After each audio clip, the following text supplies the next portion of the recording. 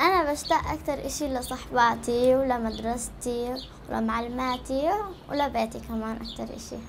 أنا بتمنى إنه لما نرجع على سوريا بالمستقبل أرجع على أصحابي وعلى مدرستي وعلى بيتي ويرجع كل شيء مثل ما كان مثل سوريا. ولما أكبر أنا بدي أكون فنانة، أكون رسامة هيك عشان أبدل هوايتي.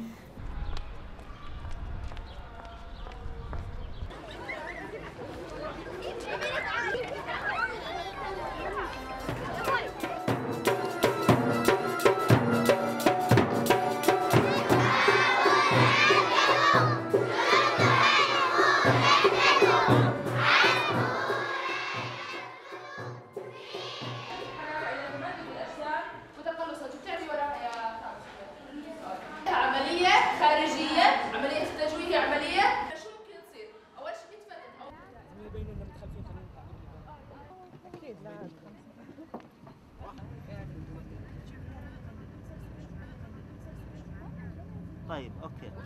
هلا بعد ما بنتعامل مع العائله احنا بنزور العائله وبناخذ تفاصيل العائله وبنحس حالنا انه عم بنقدم خدمه للعائله.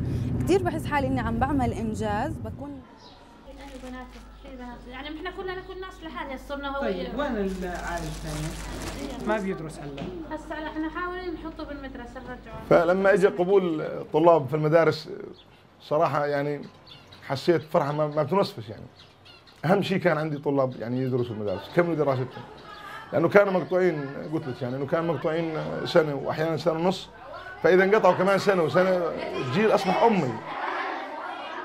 Syrian children have, as any other child in the world, the right to education, and it's pivotal. It's crucial for them to be enrolled in a classroom, to go back to normalcy. Syrian children, moreover, have suffered profound distress.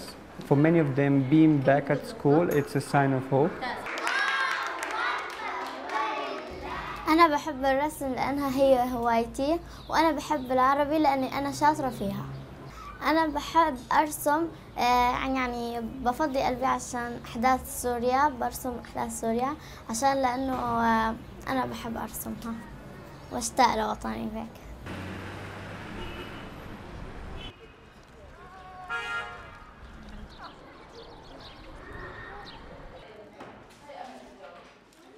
Funding for us, it's a big challenge. Education costs. The government is already overstretched, so UNICEF is already covering for Syrian in public schools. It's about receiving the funding in time to expand the operation.